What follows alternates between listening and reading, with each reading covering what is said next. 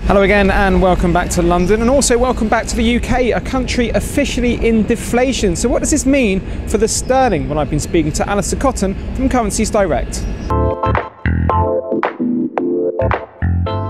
Right, so we officially have deflation in the UK.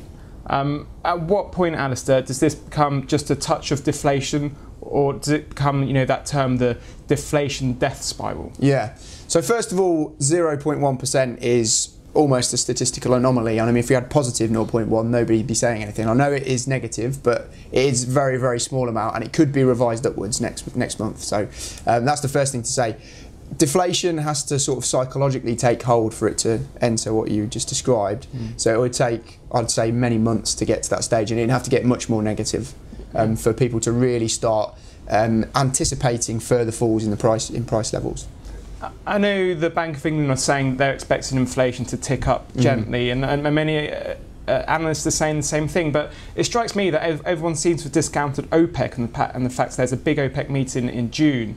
If they decide to increase production to suppress prices, isn't that going to cause further deflationary pressures? It absolutely would, but again, it would be temporary price pressures. It could cause a big drop, right? But if everyone's anticipating that price drop to fall out of the figures in a year's time, if we're going to get a prolonged period of deflation, it would be real contraction in bank lending that would be the key data point to watch. And bank lending is contracting in the UK at the moment. However, it's really difficult to ascertain whether that's because other non-bank providers of credit are coming into the market, which they definitely are, but how much of an impact that's having, or if it's something more fundamental. It's too difficult to say at this point, but it's not feeding in. I think, again, to come back to it, you need to see a real big contraction in bank lending to have a prolonged period of deflation. Yeah, we've also seen various forecasts for the UK economy revised down. Yeah. If we take this deflationary pressure as a positive thing, I know the UK economy is performing relatively strongly versus its peers, but why isn't the UK economy performing even stronger now we do have that political stability? Yeah, well, it's down to what the Bank of England have identified, this productivity puzzle.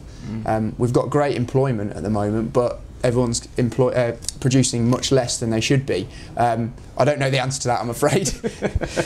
But what deflation is very good for, and it's almost an open goal for the government, is that it boosts take-home pay for workers, and that's the key political consideration at the moment, making sure people are getting paid more. And if wages aren't going up, if you get a bit of deflation, it's brilliant for the government. So I don't suppose they're going to do too much to sort of change things. Yeah, what does this all mean for Mark Carney? Do you think he's scared to front run the Fed in terms of any interest rate hike? Absolutely, and he said as much sort of in the inflation report last week. Part of the reason we're down in this negative territory is the pound's strength against the euro. It's not been so strong against the dollar, but since the election we've seen a bit of a rebound. I'm sure that's having impact as well. He does not want to front run the Fed, as you said, because sterling will go through the roof quite quickly, and when you've got low inflation, it's better to have a weaker currency. Sure, exactly. And let's just finish off with the currency implications of all of this.